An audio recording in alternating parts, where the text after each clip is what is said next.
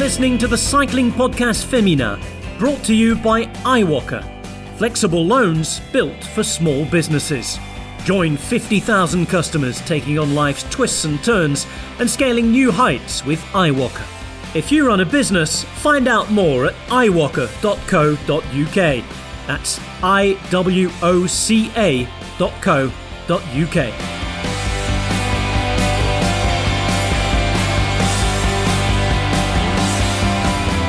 Well, quite extraordinary levels of professionalism in the build-up to this August episode of the Cycling Podcast Féminin. My name's Richard Moore. I'm with professional Rose Manley. Oh, thank you. Hi, everyone. Hi. And uber professional Orla Shinaway. Hello. I thought you were going to go for the contrast there. I thought I was going to be unprofessional Orla Shinaway. So thank you. Hello, good evening. Yeah, now I feel like I've been overshadowed when I was quite happy before. What he gives with one hand, Rose, he slaps you in the face with the other. Yeah. Well, we got it. We're here. We got it working in the end. Orla, you're coming to us crystal clear from a campsite in Denmark. Yes, at last. It's only taken us 34 minutes to get this far into our chat, what with Wi-Fi issues, 4G issues, headphones, blah, blah. Not all mine, I should say, but jokes falling flat. I am in another campsite in Denmark as I continue my merry little summer holiday in our camper van. The chaos continues, the Chaos Roadshow. You've been at Legoland. We have been at Legoland for 2 whole days. Can you imagine anything more wonderful? Whoa. No. It's actually been bloody brilliant. I love it. I love Legoland. Sad but true. We've had a lovely time. Wait a minute, Orla, you need to stop because Rich is about to make a joke. Oh, yeah, so it's you've got a not a joke, Legoland it's a joke? question. You've got a Legoland No, I joke. don't have a joke. I've got a question. Do they have a little Lego figurine of Cecilie Uttrup Ludwig there? What? Well, Denmark's Is that a top question? female cyclist. Funny Mads enough, Pedersen, Cecilie Uttrup Ludwig. No, I'm afraid not. I actually looked in the Lego shop earlier, which is it's like a mega store, Lego mega store. And I battled for about 1 hour going around the shop trying to find a little Lego figurine of a cyclist, and I couldn't find one. So I left sadly empty-handed. There were lots of racing cars. There was a little ski set. But yeah, absolutely none on bicycles that I could find. But very odd, given that we're Not in even Denmark. That is shocking. A little bald Bjarne Riis. No, nothing like that. No, maybe it was an early version, Bjarne Riis, with hair. Maybe that's why I didn't recognise it. But no 2 wheels whatsoever that I could find. Or Brian Holm or somebody. Yeah. Well, I'm glad you're having a good time. And Rose, you're back from Italy. Yes, I'm back in beautiful Tooting. Beautiful, sweaty, hot Tooting. You got your wet flannel beside you. Yeah, I've got a little flannel in a dish. I've actually just noticed that the flannel actually is losing its colour. So it's maybe cooking in its own juices by now. That's the problem when they get warm and then maybe not so good. If things get desperate and you start slapping yourself around the face with a lukewarm flannel, we'll know that we should up our banter game, Richard. Yeah, or just Absolutely. I think it's time to finish then. Just hang up. Should we stop? Should we stop already? Yeah, I think let's just. Rose Manley has left this call.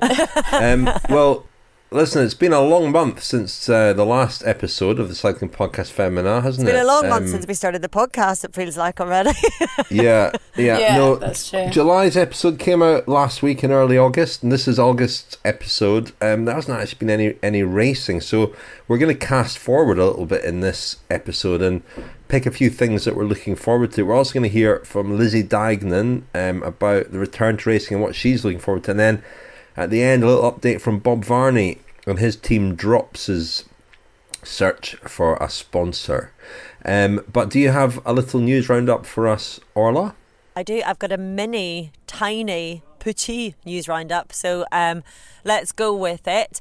The fight is on to secure the signature of Annemiek van Vleuten, if rumours are to be believed. We mentioned in the last podcast last month, i.e. last week, reports that Jumbo-Visma had wanted to sign the world champion alongside Marianne Vos for their new squad next year. And the latest team to add grist to the rumour mill is Movistar.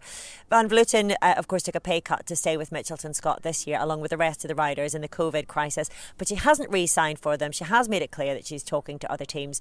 And the rumour is that Movistar are the latest to be interested. They have been busy making signings aside from that, with Emma Norsgaard committing to the Spanish team for the next 2 seasons. The Danish sprinter and time trialist currently rides for Equipe Paul K, and her brother Matthias rides for the men's at Movistar squad, making it a family affair. And the first time I understand that we've got a brother and a sister riding on the same squad. I mean, I guess it would be. There aren't very many of them. Rose, you look like... I don't know that that's... Well, I think that Annette Edmondson and her brother used to ride on the same squad. Oh, did they? Well, I stand corrected. I don't know though. Oh Google. God! Quick! I've only got I've got one last bit of news roundup to do. You're going to have to. Oh my God! Lightning quick Googling. So stand by for corrections corner, listeners. That should be exciting. The Tour of Guangxi then has gone the same way as the Bowls Ladies Tour and has been cancelled because of COVID. And that is your slightly incomplete news roundup as we wait for Rose to confirm or deny. That was way too quick, Orla. Literally. Well, I've typed in Annette so far. Maybe you shouldn't be so quick to butt in then, eh, Rose? Just if there's something wrong, just keep quiet, all right? We will clarify that by the end of the podcast. By the end of the podcast, that will be clarified. Right. A little update to the news roundup. Just after we recorded this episode came the news we'd been expecting, that the World Championships in Aigle-en-Martigny in Switzerland have been cancelled due to the rule in Switzerland that major events with more than 1,000 visitors are not permitted until the 30th of September. The UCI say they are working towards finding a solution to ensure that the 2020 World Championships can take place, with their priority being in Europe and at the dates initially scheduled. That's from the 20th to the 27th of September. You are listening to the Cycling Podcast Féminin, brought to you by iwoca, flexible loans built for small businesses. Join 50,000 customers taking on life's twists and turns and scaling new heights with iwoca. If you run a business, find out more at iwoca.co.uk. That's iwoca.co.uk. Thank you very much to our title sponsor, iwoca. They support the Cycling Podcast Féminin, and we're very grateful to them. Go to iwoca.co.uk if you run a small business and want to know what iwoca can do to help you. And you'll see a link from there to their reviews on Trustpilot. They've got nearly 4,500 reviews there and an overall rating of excellent. 90% of reviewers give them 5 stars for excellent, 7% give 4 stars for great. And many of those reviews, if you read them, praise the customer service, and in particular the fact that at iwoca they speak to and deal with actual people. So that is something that people obviously appreciate. And if you run a small business and you're interested in finding out what kind of support iwoca can offer, go to iwoca.co.uk. And thanks again to them for supporting the Cycling Podcast. Now, we heard your news roundup there, Orla, just on Annemiek van Vleuten. I mean, she looks and is performing better than ever this year, but she's 36 now, and at some point you would think will start to not perform at that level. If you were a team, what sort of contract would you offer her? Would you give her a couple of years? Do you think that she's going to still be at the top for the next couple of years? I guess that's a fairly safe bet, isn't it? Yeah, I mean, you'd give Annemiek van Vleuten whatever contract she wanted, nearly. She may be, in theory, getting to the stage where she should be starting to slow down a little bit. But when a rider's showing absolutely no signs of it, and, she's never won... She's never been on a winning streak like she is on at the moment since she won the World Championships. I mean, that is a pretty incredible way to wear the rainbow jersey. So it's not like there's any chink in her armour. And the way she's winning races has not diminished. It's only improved. So I would say, okay, fine, if you're going to talk about, the human condition and what should be happening in terms of her aging, but it's simply not at the minute. I would be giving her whatever she wanted. She is the biggest winner in cycling. Correction, Cord. I'm going to correct myself quicker than Rose. She's 37. So she'll be 38 in October. She'll be 38 in October, but you'd be but what would you do? Sign her for 1 year? Well, no, you wouldn't. She's talking to several teams. I'm being very ageist here. Obviously, there's absolutely no reason in the world why. As an aging woman, I object. Yeah, I do think that we also should kind of readjust what our thoughts are about women specifically over 30, because I think it's scientifically proven that women do better at an older age than compared to men. But also, I mean, I looked at Strade Bianche when was that? Last week or whenever it was, last two weeks ago, and I think it was like 8 out of the top 10 were over 30. It was only so. I mean, the people who were under 30 were way in the minority. So I think we kind of, you know, we talk a lot about, you know, how old Annemiek is and how old Marianne Vos is, although, you know, Marianne had kind of a lot more success when she was younger.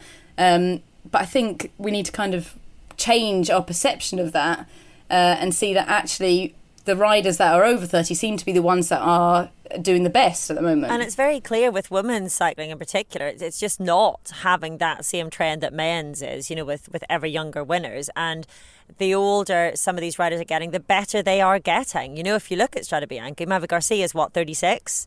And as you say, Annemiek 37. So they are not bucking any trend. It's not like there is momentum behind them that's chasing them. They're the ones that are setting the trend. You know, the older riders are winning. It's experience and maturity and years and kilometres under the belt that's actually being rewarded with race wins.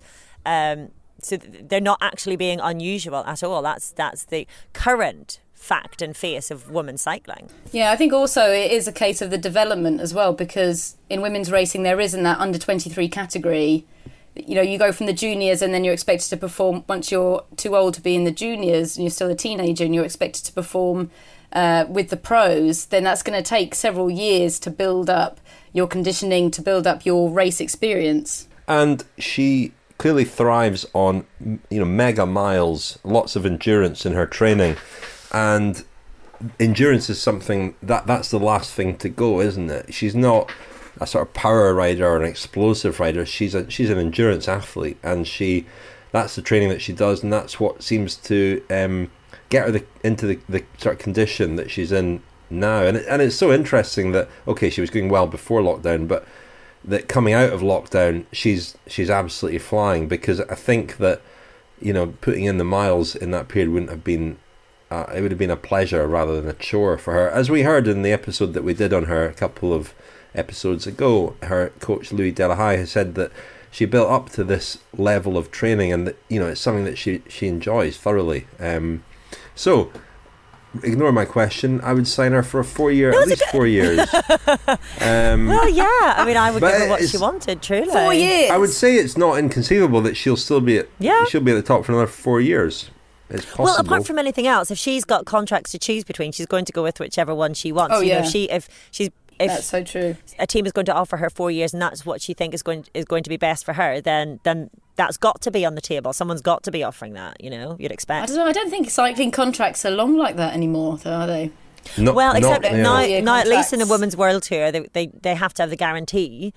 So obviously now the teams are 1 year into that guarantee, but the World Tour teams have to be more steady, and maybe that will then lead to longer contracts. And I think a team side of it, like maybe. Movistar or Jumbo-Visma would both be more than able to offer contracts of that length if they wanted to. I tell you what, we know that Annemiek likes a good listen to the Cycling Podcast Féminin. Maybe she'll get in touch and put us out of our misery. How many years, Annemiek? Tell us. Well, who are you going she's probably for? stopped listening because Richard bangs on about her age all the time.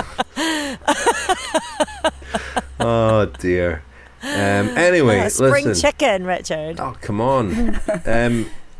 Yeah. Anyway, she wasn't very happy about the course for La Course by the Tour de France, which we'll talk about soon. But before we do, let's hear from Lizzie Deignan, shall we? One of the riders that returned to racing, of course, when it resumed in Spain recently, and then carried on to Strade Bianche, where she had a bit of bad luck. But she rides for Trek-Segafredo. Of course, the Olympic Games were a huge target for her this year, and you felt like they were a big reason for her coming back after having her baby Orla. And with the Olympics postponed, I wondered, what her plans were for next year as well, because she currently is out of contract at the end of the year, so I don't know if she'll carry on with Trek-Segafredo. But here is what Lizzie Deignan had to say about the first races back and the ones to come. How are you? I mean, back racing. How did you find those first few races? Definitely a shock to the system, and I was just a bit unlucky. Like, I got food poisoning in the first 2 races in Spain, and then I crashed in Strada, so it was a bit of an anticlimax, kind of working really hard all through lockdown to finally get the chance to race, and then that happened. But it was nice to be racing. A bit surreal, but it was good. How did you find the lockdown? I mean, I know the Olympics were a big target for you when they were postponed. Did that take the wind out your sails a bit, or were you able to knuckle down and keep working hard? No, I think it was fairly easy to keep a perspective on it, that it was just sport, and the right decision was made. I think it's kind of like a delayed feeling of, now I'm racing again, I'm like, right, okay, yeah, I've got to keep doing this until November now. So yeah, I think it will just take its toll the longer the season goes on, really. Were there any positives for you? I mean, some people have spoken about things that they learned or were able to do in that period that they wouldn't have done otherwise. I mean, I know you went back home to England. Was there anything about it that you enjoyed? I'm thinking, time with your daughter, perhaps.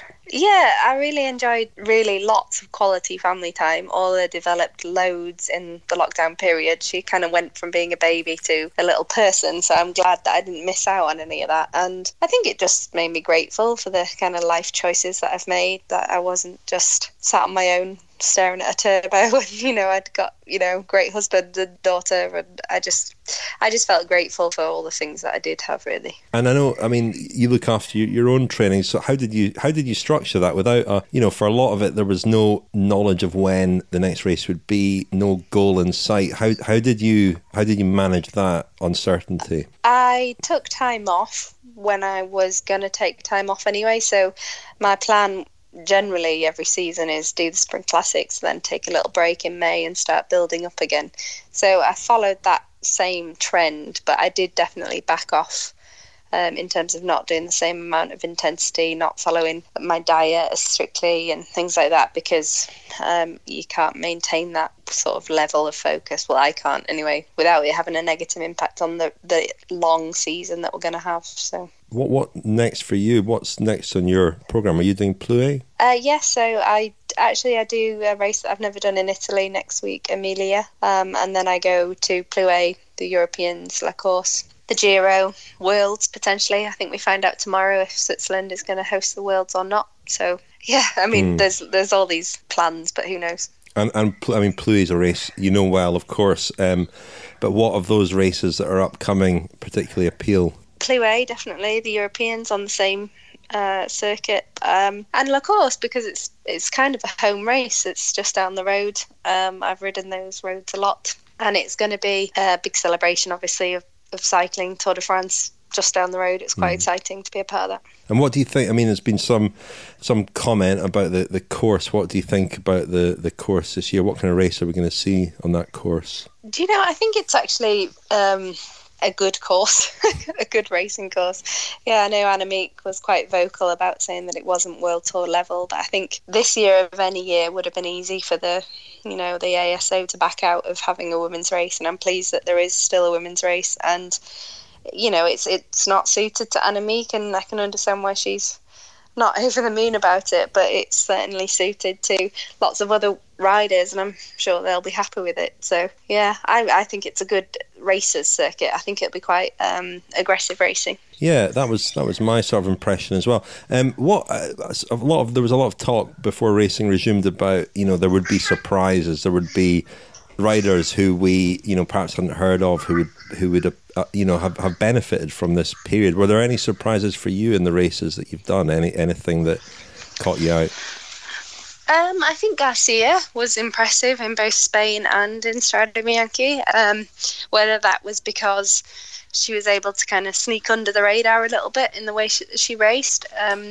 Maybe people will kind of pay more heed to her attacks now. But no, I think there was no huge surprise. I think Annemiek is not a surprise, but it's, I suppose, a bit surprising just how much stronger she is, it seems. She is, extraordinary, given that she's not getting any younger, but just seems to be getting better and better. What do you attribute that to? Do you have any theories? I mean, we know about her training and she spends a lot of time at altitude and so on, but any ideas about how she's managing to get to and keep at that level? I mean, I don't know her personally, so I don't really know. But obviously she certainly puts in the hours and works very hard. She's quite open with the level of training that she does. So certainly I'm not training to that level. I know even, some of the male pros that I know aren't training to the same level as she is. So it's obviously working for her. I think I would be probably in a box 6 feet under if I'd tried to emulate the same kind of training. So yeah, I think she's just a phenomenal athlete. Yeah. I want to ask you about your team. Second year now with Trek-Segafredo. Any new team has teething problems and a period of sort of settling in. How does the team feel now? Does it feel like quite a settled squad? Yeah, it feels really good. It was a real shame, actually. Obviously, anyway, it was a shame that the season was cancelled at the start of the year, but we really had a bit of momentum going. The men had done really well. They'd won some races in Mallorca, and there was a really good and Ruth had won the Tour Down Under, and it felt like we were, on a bit of a high going into the season. So it was disappointing that kind of got stopped. But yeah, I feel very happy with the team. And what about the future, Lizzie? I mean, what are your thoughts about next year and the Olympics next year? Is it, have you just moved that goal 12 months down the road, or what are your thoughts about it? Yeah, at the moment that is where I'm at. But who knows? Every day you kind of open the news and think, what am I going to see today? So I'm pretty open-minded and I suppose, flexible. I think you have to be at the moment. Chute à l'arrière du peloton, Cycling Podcast team car at the back of the pack, please. Well, that's the voice of Seb PK interrupting this episode of the Cycling Podcast Féminin to remind me to tell you that it is sponsored by Whoop. Now, I've been joined by Lionel Burney from the other podcast. Hello, Lionel. Hello, Richard. We've got you because you, like me, have been wearing your Whoop. Whoop is a fitness wearable that provides personalised insights on how recovered you are and how much stress you put your body through during the day, so you can maximise your workouts and performance. But it also monitors your sleep and gives you a recovery score based on your sleep, your resting heart rate, your heart rate variability. You wear this device on your wrist and it's monitoring your heart rate and gleaning a lot of information from that. And I mean, I've been wearing it for a week now and it is absolutely fascinating. How have you found yours, Lionel? Well, I've been really interested to see the kind of data that it has been gathering and seeing whether the way I feel matches the numbers, and I can say that it does, really. My now legendary family camping weekend, which if you listen to the regular cycling podcast you'll have heard about in this week's episode, what really surprised me was my sleep performance and recovery. 2 nights of camping, very quiet and peaceful, relaxing, of course, and in a tent which was really well blacked out. So I got myself what I felt was a decent night's sleep, and the numbers back that up. The other side of the coin is the strain score, which gives you a rough idea of how hard you've worked throughout the day. And so when I did a sort of 75-kilometre bike ride in really warm conditions, I got the strain score really quite high. I think I was 17.9 for the day out of 21. Now, you can sort of say, well, that's a sort of arbitrary figure, but it gives you an indication that you perhaps need to pay more attention to recovery, and it kind of helps you quantify the efforts you're making and the recovery you are managing to achieve, which is something that you can do by feel, but it gives you some guidance. It kind of helps you along a bit, I think. What about you, Rich?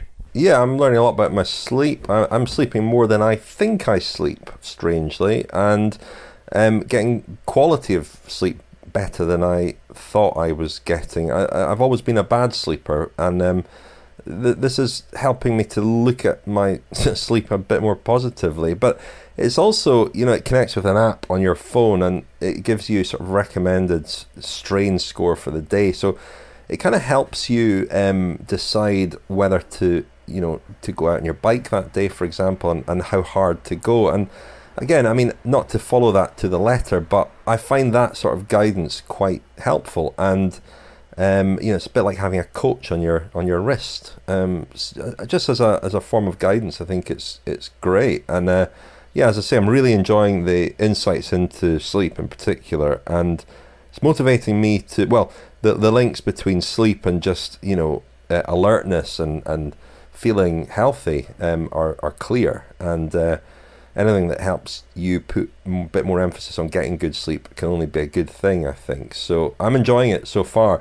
And Whoop is offering 15% off right now with the code CYCLE at the checkout. Go to Whoop, that's WHOOP.com, and enter CYCLE at the checkout to save 15%. Sleep better, recover faster, and train smarter. Optimize your performance with Whoop today. I can see this getting competitive when we're away covering the Tour de France, Richard. I'm going to bed at 8:15 tonight, Richard. No, I'm going to bed at 7:45. I don't think any of us will be going to bed at 8:15, but never mind. So that was Lizzie Deignan speaking from her home in Monaco. She spent a lot of lockdown back home in England riding her bike. She was able to get outside there and train. And I wonder, it's been interesting hearing from riders what they did in that period training wise, and how many of them liked the old indoor training, and how many of them were getting out on the roads, and how easy they found it to train for this moving target of not quite knowing when racing was going to start again. I think she's always been a good trainer. Lizzie Deignan looks after that herself, but with the added uncertainty of the Olympics, her big target for the year not happening and being put back a year, I just wondered at her motivation, I suppose. But she spoke very warmly about her team and said that before lockdown she felt they were on a bit of a roll, and it was a real shame that racing was interrupted, because she felt that in their second year they kind of clicked as a team, and they were going to do great things this year. I mean, too early to say probably how well she's going. As she said, she was ill in Spain, and then she had a crash in Strade Bianche, so some bad luck there. But what do you expect from Lizzie Deignan in the races to come? I think it's too hard to tell, really. We're still waiting to see what some riders have to offer after lockdown, really, and how that's affected them. And I don't think we've seen enough from Lizzie because, as you say, she was ill, and then she had that crash at Strade Bianche. And I think I'm really curious to see with her what kind of end to her career she's going to have. I would love to see her. I mean, this is entirely personal, and I've said this before, but just from a completely personal point of view and an inspiration point of view, I'd love to see her as a mum more than anything else. And she's a cyclist first and well, she's not, I guess she's a mum first and foremost, I don't know, whatever, but I would love to see her winning big races. I'm not sure if we've seen enough yet to know whether that's going to be possible. And the problem that she has, that absolutely everybody has, is that we know that Annemiek van Vleuten is beatable, but she just hasn't been beaten in such a long time. And to win a bike race, you've got to beat her.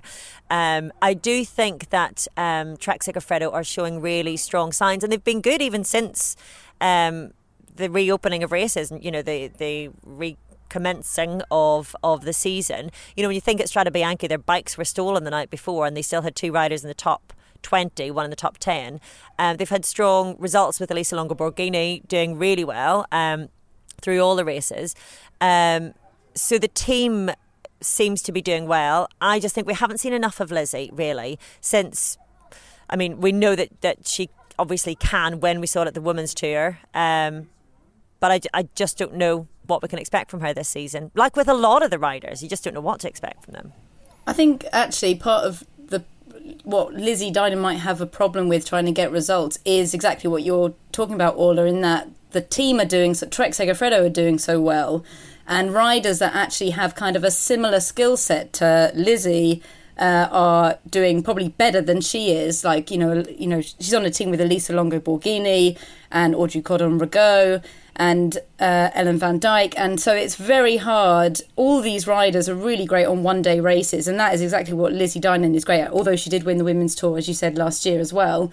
But I think it's very hard when you're on a team which is performing very well, and you have riders that are similar to you that are performing better than you, to then get given the opportunity to really show yourself. Because I think since Lizzie came back, apart from the women's tour, she's been quite quiet and been kind of finishing in the pack, and not been putting herself out against the wind so much. So I think, we'll have to see about kind of the changing fortunes of the team before we kind of see much of Lizzie Deignan, I think. And I'd like to see as well, she's not the kind of rider, with Van Vleuten who tends to just, peak and then just keep going. Lizzie seems to do well when she targets specific races, when she gives it a roll, and we see her whenever she's committed to a race, the fight that she has in her is just brilliant to watch. I love it, even when she's the pressure is on her. I guess maybe when the pressure is on her, that's when she thrives the most. But she's got such a fighting spirit that is beautiful and brilliant to see.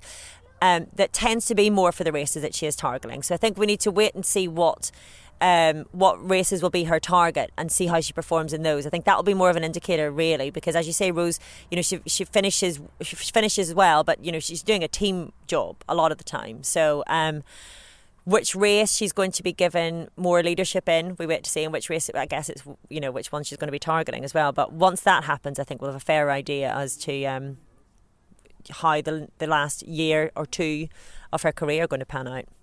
Well, we gave ourselves the challenge, or Rose, you suggested that we give ourselves the challenge of each picking something to look forward to in this sort of condensed season ahead of us. I was going to pick a race. Orla, I think you're picking a rider, and Rose, you've gone for a team. And Lizzie Deignan leads me quite nicely into the one I'm looking forward to. Now, I was a bit torn here because we've got our first ever women's Paris-Roubaix, and I am obviously, I think everybody's looking forward to that. It seemed a bit too obvious.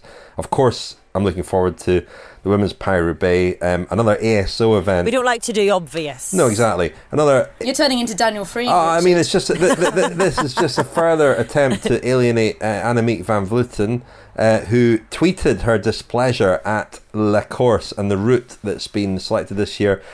She tweeted, "Can't believe what I saw, a 96-kilometre race, only 2 laps with her third cat climb, not really world tour level." And helpfully she's copied in UCI Cycling to that tweet. That's good, just so just in case they miss it. But I think it looks an interesting race, and not dissimilar to the race in Pau last year, the circuit in Pau, which Marianne Vos won, and that was a thrilling race on a really sporting course. And I like the idea of a course that we can look at and say that Annemiek van Vleuten isn't necessarily going to win that, because if you make it really hard and very selective, then she will be an overwhelming favourite. This should be a much more open race, and we heard Lizzie Deignan say how much she's looking forward to it. It should be, and we're keeping our fingers crossed here, of course, because so much still seems uncertain. But as we're speaking now, you'd be reasonably confident that and the start of the Tour de France will go ahead. And for all that the conditions are, the crowd will be compromised and everything, I think it'll be a great occasion in Nice, which is a tremendous location anyway. There will be people watching. There'll be a real, I think, having the women's race on the eve of the Tour de France, the men's Tour de France, is also quite a good idea in a sense. I think it will be just when anticipation levels are really, really high, and there'll be an appetite for this race. And so I'm looking forward to it. I think it'll be exciting tactical, lots of really strong teams now. So I think it'll be a really interesting race, and with potentially a surprising winner. And I mean, we'll probably talk about Paris-Roubaix in the next episode. But yeah, I'm looking forward to La Course this year. Can I just ask all listeners, when La Course comes around, can we please just talk about the racing and how it's played out in the road? Can we please not give any tweet space or airtime or any attention to why there isn't a women's Tour de France? I just feel like it's this prime occasion, isn't it? Whenever the racing, as you say, Richard, it could be really thrilling, it could be really exciting. Let's just talk about that, please. That's just a personal plea. Well, I'm sure that'll work. Rosa. I'm sure that'll work, Orla. I think. I think my words have weight, Richard. I think that'll put a stop to any tweeting on. I'm only asking our listeners, and I'm not asking the whole world. We're asking our listener. Jeez, please, listener. I'm trying to. Yeah. Please, mom. Don't do your usual. Don't retweet the empty press room that's not really the empty. Well, it'll be press social room. distancing, Anyway, won't it? Yeah. Yeah, but they'll still say it's only because it's a women's race. No, I was just going to say it is a really intriguing course because it's incredibly short, isn't it? And it's just kind of 2 laps. A category 3 climb, so you can't see that there's much there, but you know, it would be enough for a breakaway to get away or to have a selective sprint at the end of it. I was trying to look at the climb and compare it to any other climbs that there are in cycling, but I don't really know that there's been something that's quite comparable. It's only 5 kilometres long, it's only 5%, so it's not massive at all by any means. But it might actually make for an interesting selection. Yeah, it's quite grippy though, and I think the climb carries on beyond the sort of the KOM line. It's tougher. There's this sort of false flat / actual climb that carries on. So I think I would describe it as a sporting course, which is what we had last year. And what a race it was last year, wasn't it? Oh, it was brilliant. It was absolutely brilliant. It was one of those races that you can say is truly thrilling, where it felt like anything could happen. And it was that anything could happen until that final climb and the run into the line. It was absolutely brilliant racing. I'd love to say. But that one had a climb right at the end. Yeah, that's true. But if it's a selective sprint, that's still a brilliant watch, isn't it? Yeah, I think I saw that Chloe Hoskin is looking forward to it. I think Marianne Vos is probably looking forward to it again, as she does every race probably. And it could be one for Lizzie.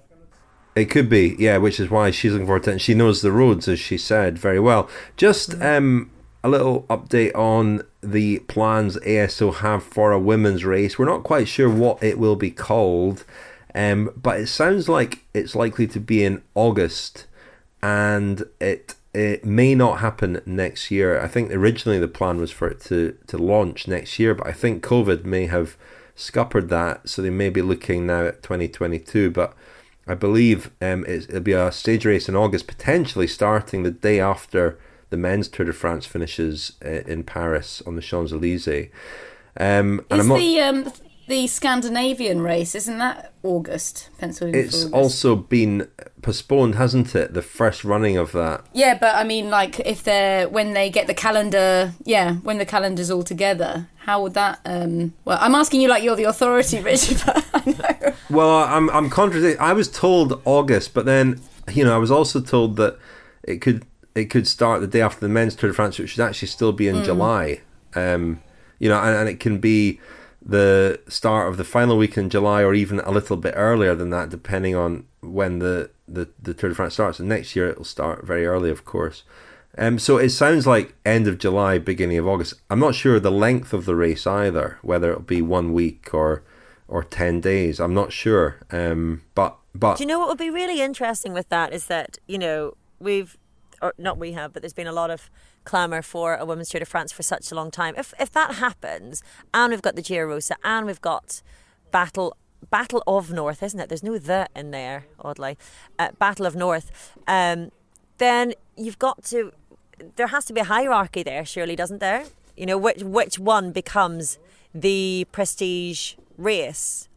Because I don't know, I guess depending on the scheduling, whether you can double up on them, triple up on them, whatever. But will they it sound be incredibly close together. Yeah. Don't they? So will it be just because it is the women's in inverted commas Tour de France that will become the most prestigious, even if it's not yet? You know. Well, we'll return to that later in this episode, Orla.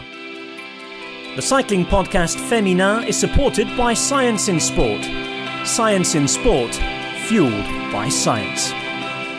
Thank you to Science in Sport for their support of the Cycling Podcast Féminin. You can get 25% off at Science in Sport with the code SISCP25, of course, at scienceinsport.com. No singing, please. Rose is dancing, so is Orla now. SISCP25 at scienceinsport.com. And I highly recommend the new Turbo Plus range with its menthol gels and menthol drink. I've been enjoying that in the hot weather. It's designed for indoor training where it tends to be very hot, but I can tell you that it's great outdoors too in this heat. I had an endorsement this week from none other than Daniel Freeb, in fact, on the other podcast. He said he'd been trying it. He was very impressed. Very refreshing taste in your mouth. Really does cool you down. I recommend it. Anyway, Rose, you picked a team that you're looking forward to seeing how they do. What team is that? I did. LA BTC Ljubljana. And it's at this point that I wish I hadn't been drinking this lager that I have been drinking. But yeah, they are Mavi Garcia's team. We talked a lot about Mavi Garcia on the last episode, and also Marta Bastianelli. And they were two separate teams for the past few years, Ale Cipollini and BTC Ljubljana. And now the license is still with Ale Cipollini. They became one team at the beginning of this season. I don't think we've hardly ever spoken about them, to be honest, because they don't have those kind of marquee names, apart from Marta Bastianelli, of course. But I was looking at their record this year, and they've got a top 10 in 8 of the 11 races that they've raced. That includes 5 podiums and 1 win at the Vuelta CV Feminas. So I think they're really promising. They have a really good range. And I think for the races coming up, particularly the Giro, I think they're going to be really, really the team to watch. Yeah, they do. They do sort of fly under the radar a bit, don't they, compared to a lot of the other teams. It's a good point.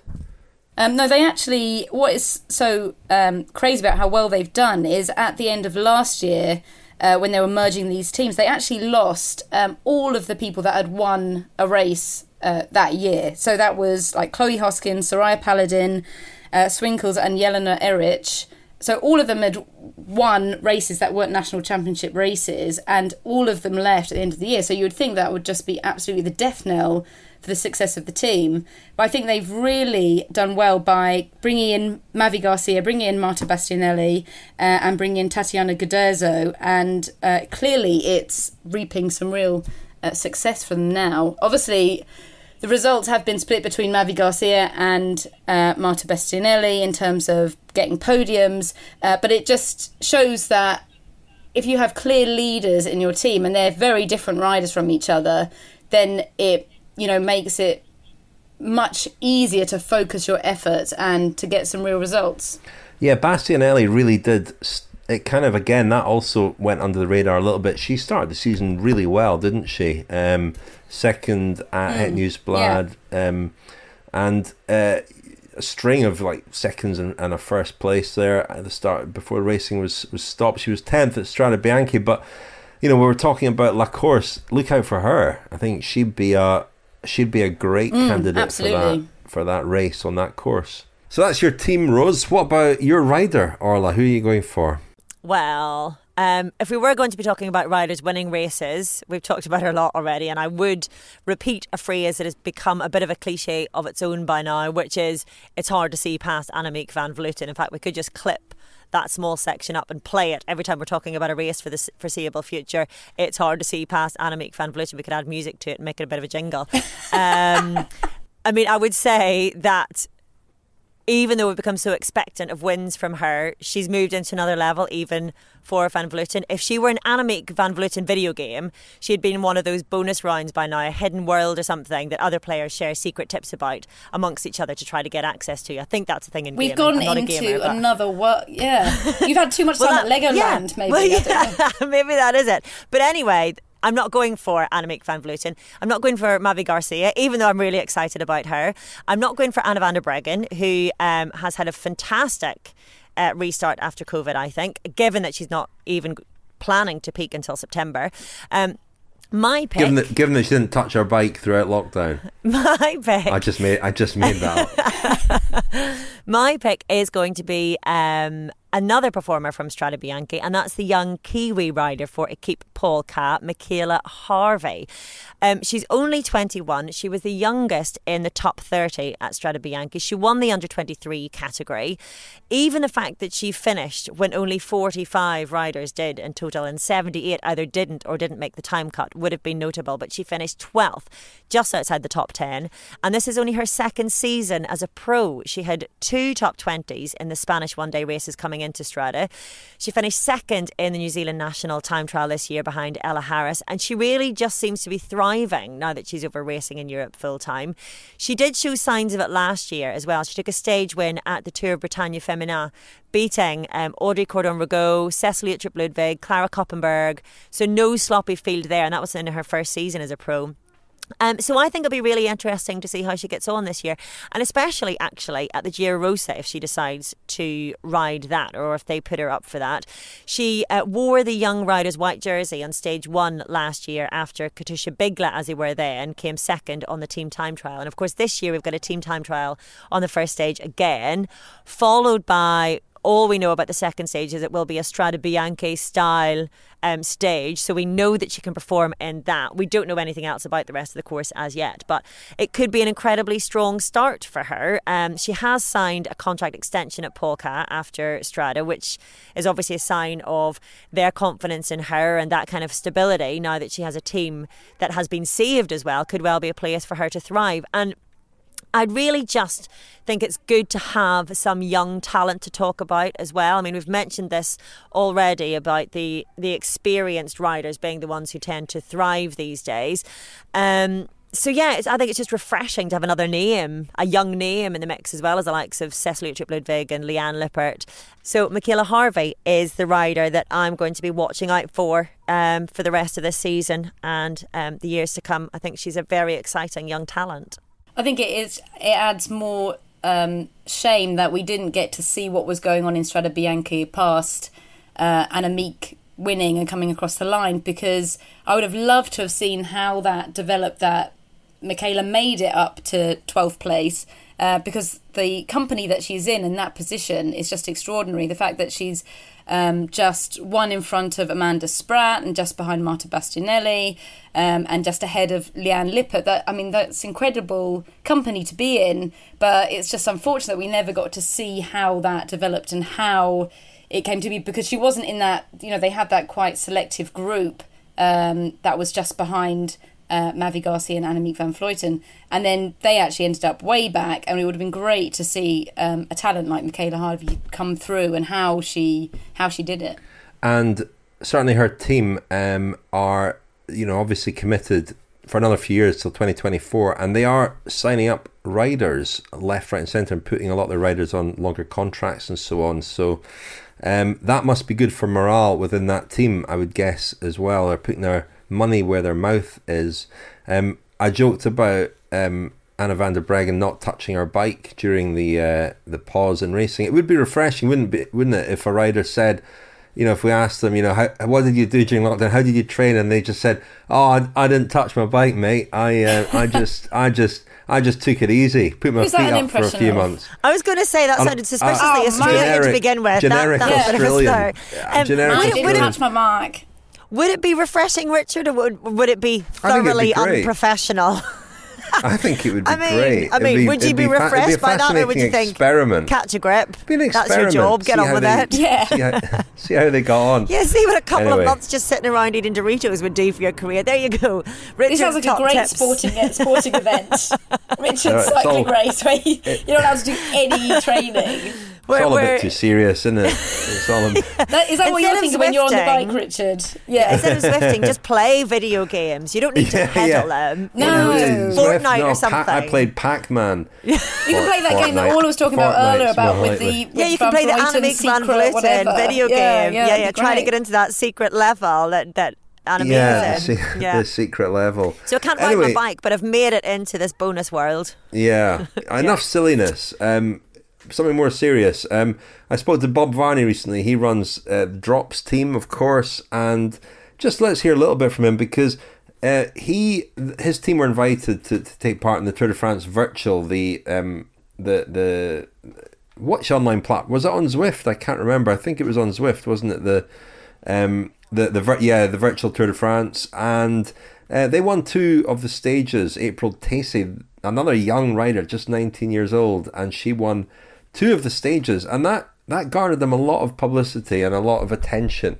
A surprising amount, at least it was surprising to me actually, when I spoke to Bob about that and about their search for a sponsor to enable them to go into the World Tour. That's their ambition. You've been on social media quite a lot, making it clear that you are looking for a sponsor and looking to go bigger. I mean, obviously, why not? I guess that's been a perennial search, but is there anything that's made it more urgent this year, apart from COVID?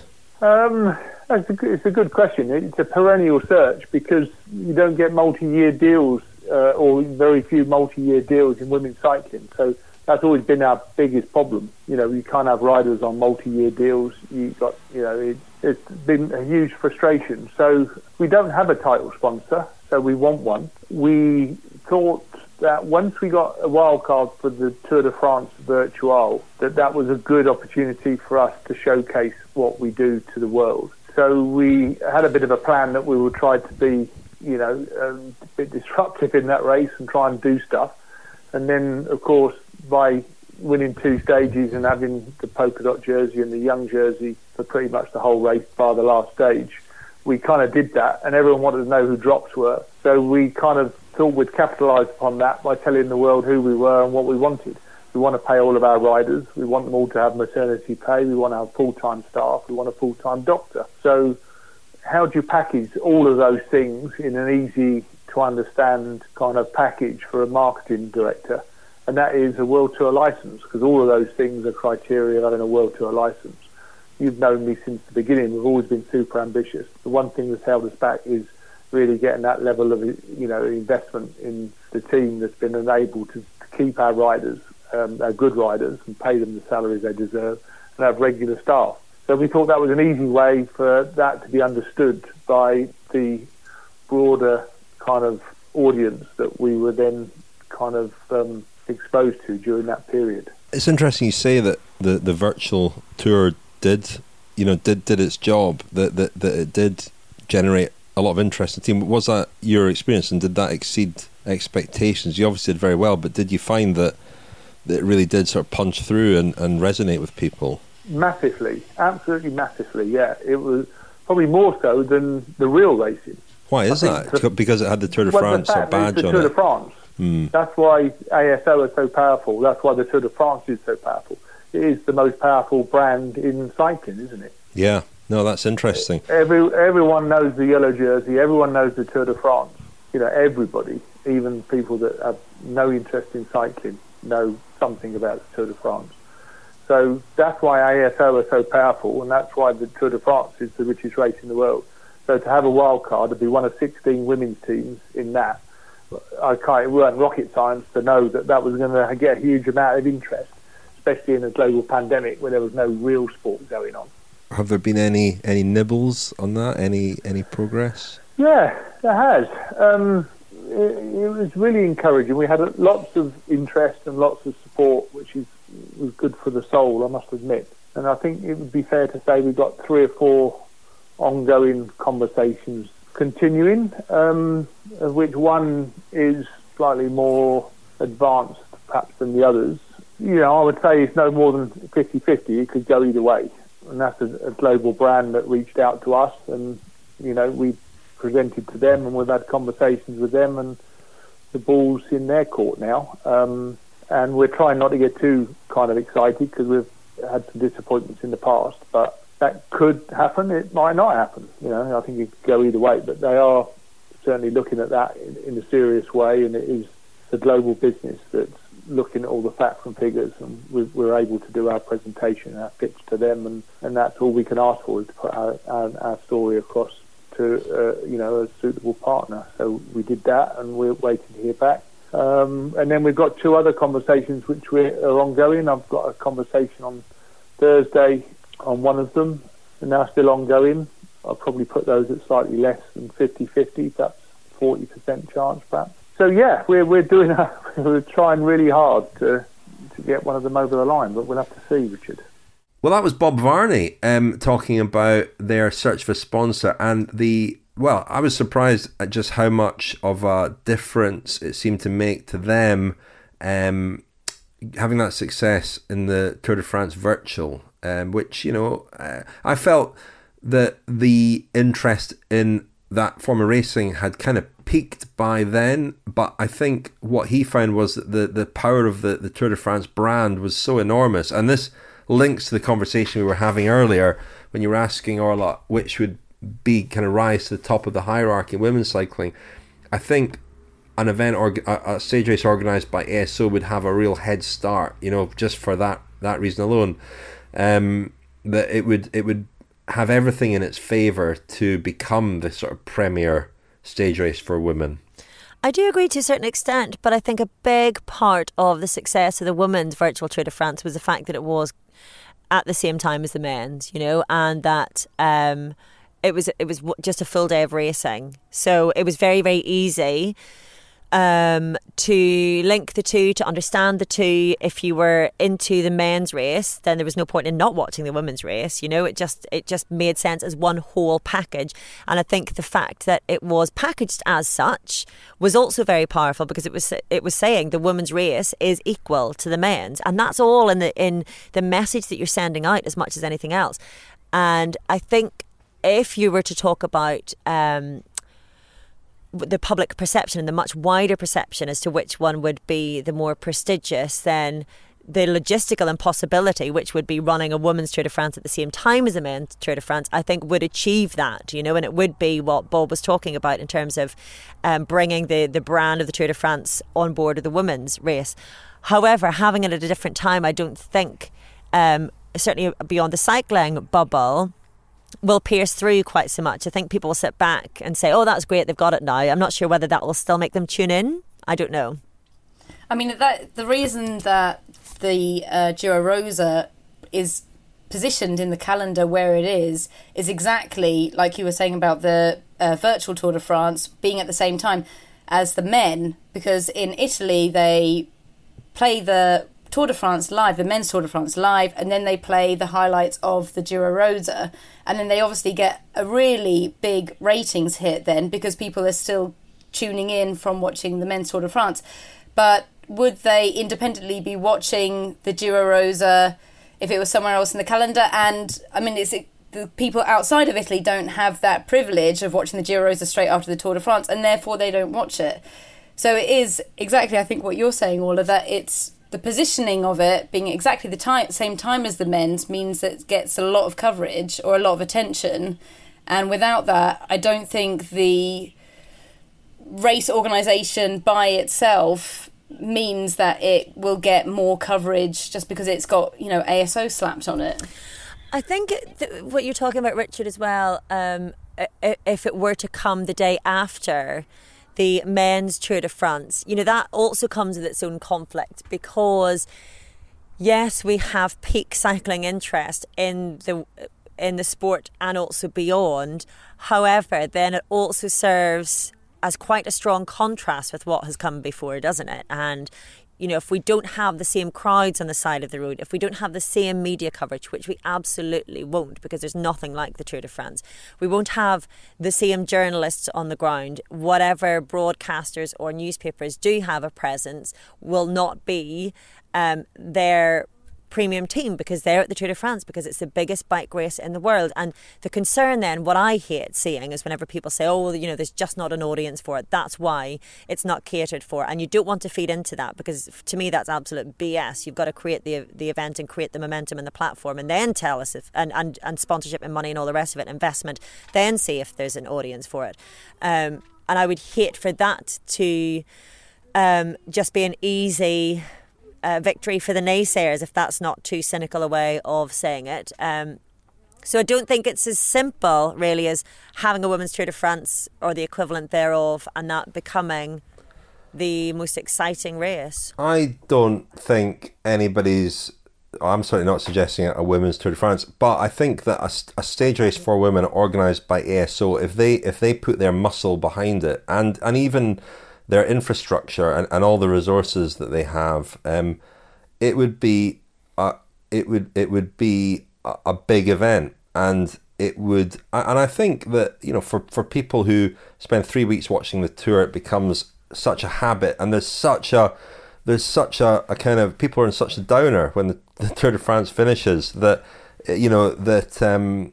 to have a race then start, and often, okay, not so much recently perhaps, but often the Tour has kind of been done and dusted with a week or so to go. When there's a dominant rider, there's a lack of interest as the Tour reaches Paris, or interest drops off, and to have another race starting, it might well attract quite a big audience. But I think that when we spoke a lot this week about the Tour of Poland and the awful crash with Fabio Jakobsen, and the fact that some men's World Tour races are just not of the standard that they should be, and you go to an ASO race and it is of a high standard in terms of organisation and infrastructure and the look and the presentation and everything else.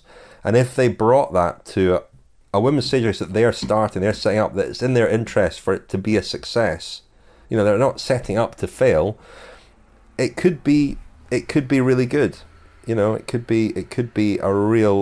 become a real force on the calendar, I think. But I mean, our experience of ASO races is our men's races, aren't they?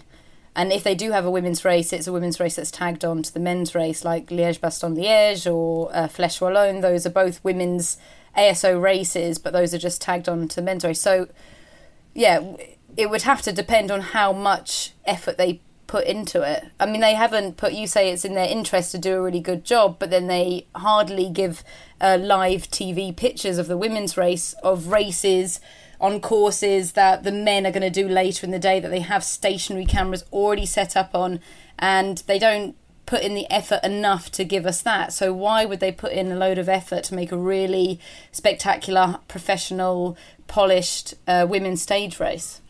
I would be happy to start giving them the benefit of the doubt, if only because they are going to do it, and I would hope it would be a success regardless. Yeah. And also, I was really heartened by the fact that they're staging a women's Paris-Roubaix, because that came from absolutely nowhere. There was next to no pressure about that. It's not one of the races that has been high on the priority list to get a women's race for. Richard, you're pulling faces there, but I don't think many. Well, I don't think many. Well, not many of the teams, not many of the riders. In fact, none of the riders that I know of expected that announcement. It wasn't like it had come from years of campaigning the way the Women's Tour de France has been. So I would think that for that, maybe they, like we've said for a long time, that they can't afford to be on the wrong side of history with this. Women's sport is evolving, it's changing, it's getting bigger, and it has to. For so many reasons, it has to.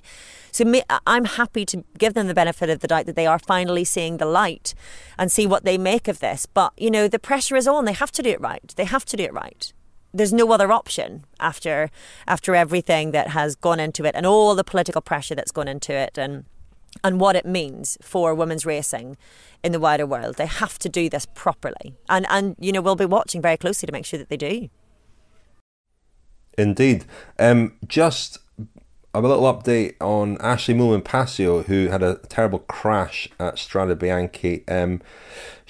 We talked about that in the last episode, but yeah, she hit a bump on the downhill of the last gravel section and handlebars dropped. It was while wrecking the course actually the day before. A very high speed crash on the gravel.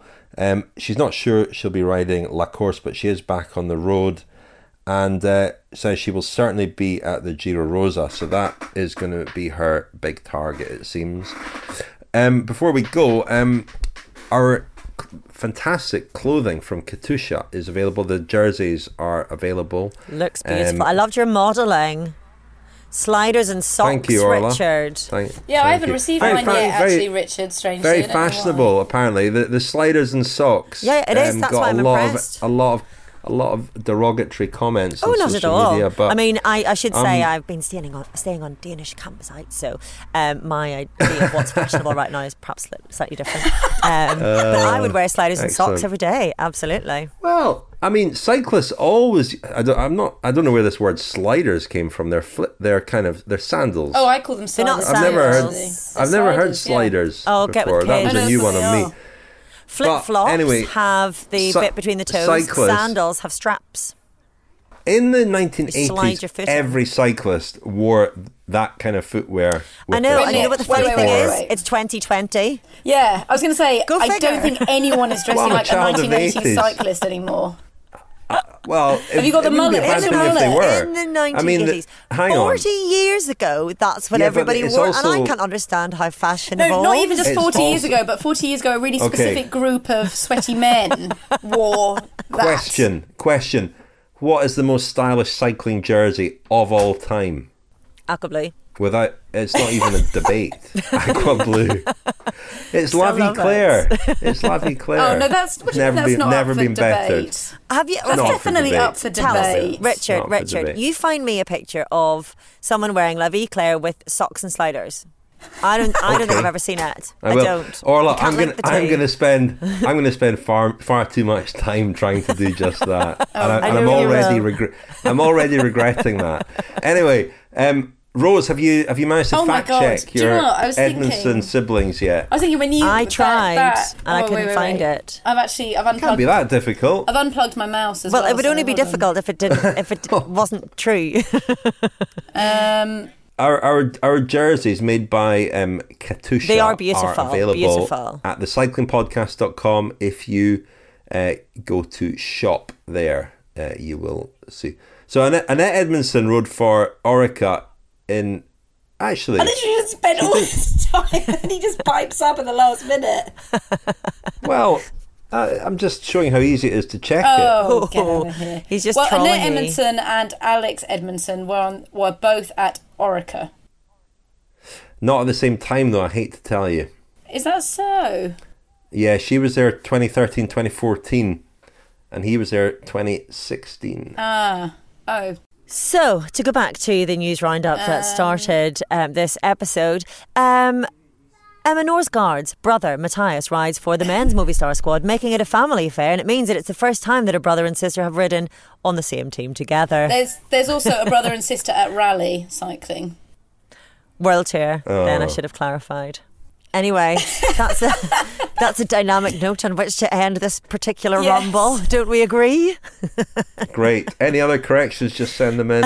I'm off to Google La Vie Claire sliders sandals. And socks. Oh, sliders. You do sandals, Richard, and we'll see how long it takes you. Yeah. Okay. Until a sandal next can month. Be kitten heel. Now that I would like to see. Yes. Next month Richard we'll be talking about. Because I really would like to see that. Have you not yet? Oh, it's a sight to behold. Oh. I would have to burn my eyes out, so I wouldn't want to do that. It would, though. It would do it for you. It's on the dark web. God. Anyway, that's all for now. Thank you very much, Orla. Thank you very much, both. And thank you, Rose. Thanks very much, you guys.